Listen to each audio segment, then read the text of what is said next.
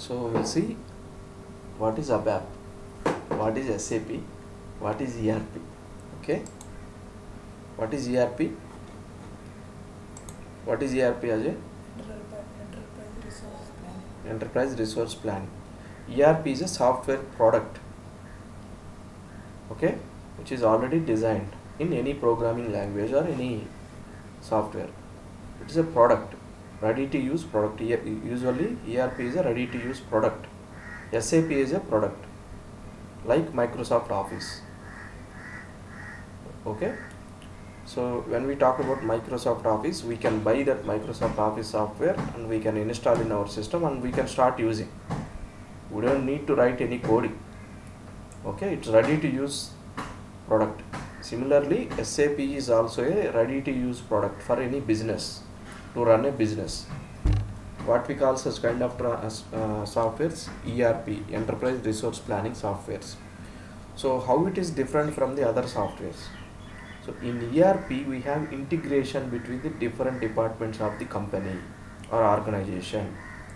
Let's say if you talk about Reliance, they have different business and they have different many factories and offices and they have lakhs of employees. Okay, to run all this business they should have separate departments like production, which produce materials or any goods. Okay, let's say AC production, AC manufacturing, there should be a factory. Okay, to maintain employees of that factory there should be a HR department, human resource department. Okay, to recruit the new employees or to promote the employees or to manage the employees, there should be a HR department. And when they are producing the materials, they should sell it, right? They should sell it to some customer, right? Let's say they've manufactured a AC, they have to sell it to the customer, right? So that they should have a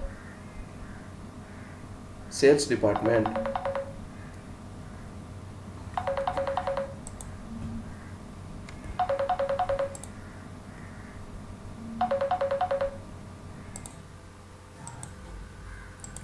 So using ERP we can integrate different departments like sales, production, human resource, material management, finance.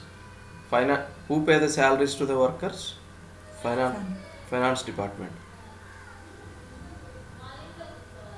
Okay, and who manages the employees? Human resource department.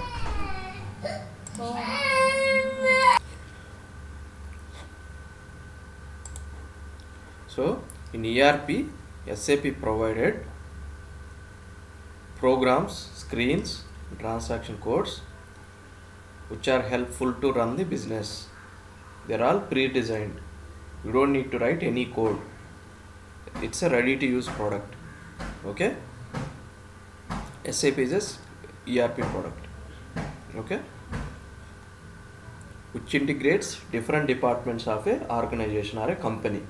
Okay, let's say HR department recruited a new employee. The employee salary details will go to finance department. Okay, and in the factory they have manufactured a new product.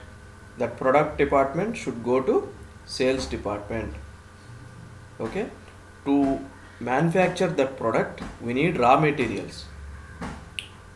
Okay, to purchase those raw materials, okay, we have to ask for material management department. Okay, so we have to create purchase orders, we have to create sales orders. All this data should be integrated so that there is no communication delay between different departments. SAP ERP product provides that integration. Okay, and what is OLTP system? OLTP means online transaction processing system. OLAP means there are two types of systems, software systems. One is OLTP and another one is OLAP system. We call it as OLTP and OLAP system. OLTP means online transaction processing. OLAP means online analytical processing. Okay. So first we'll see about OLTP. OLTP is online transaction processing, which is used for daily transactions. Okay.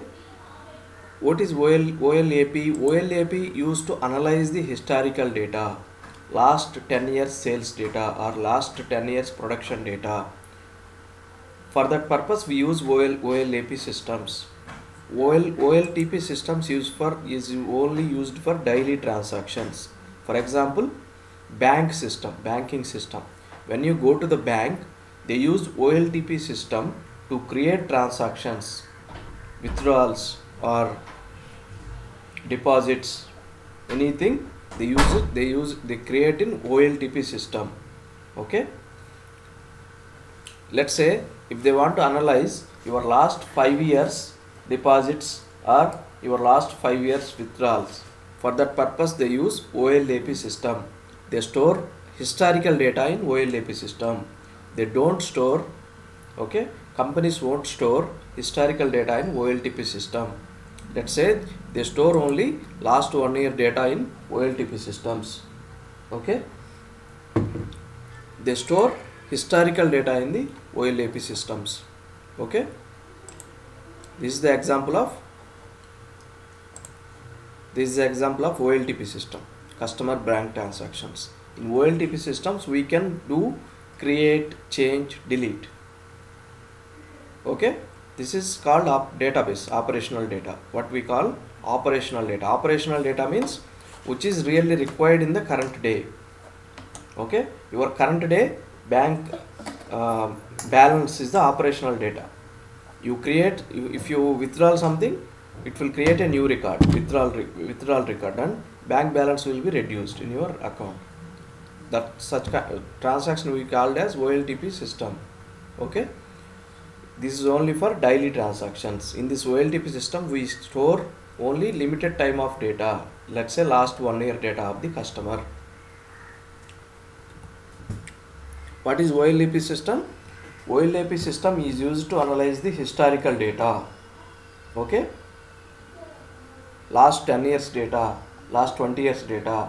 Let's say there is a factory. They want to see in the month of September which product has higher sales in the last 10 years. Okay, అంటే September నెలలో ఏ product ఎక్కువగా sale అవుతుంది, last 10 years నుంచి ఏ product ఎక్కువగా sale అవుతుంది. So ఈ year కూడా నేను ఆ ప్రోడక్ట్ ఎక్కువగా మ్యానుఫ్యాక్చర్ చేసి పెట్టుకోవచ్చు. ఆ అనాలసిస్ మనం ఓఎల్ఏపి సిస్టంలో చేస్తాం. దీనికి డేటా ఎక్కడి నుంచి వస్తుంది? ఓఎల్ఏపి సిస్టమ్కి the data will come from OLTP system only. They maintain separate system for OLAP. That's for analytical purpose, to make business decisions. Okay, which product we have to make in September, which product we should not make in September. Okay, in which branch is performing well and which branch of is not doing good. This kind of analysis we do it in OLAP systems. Okay,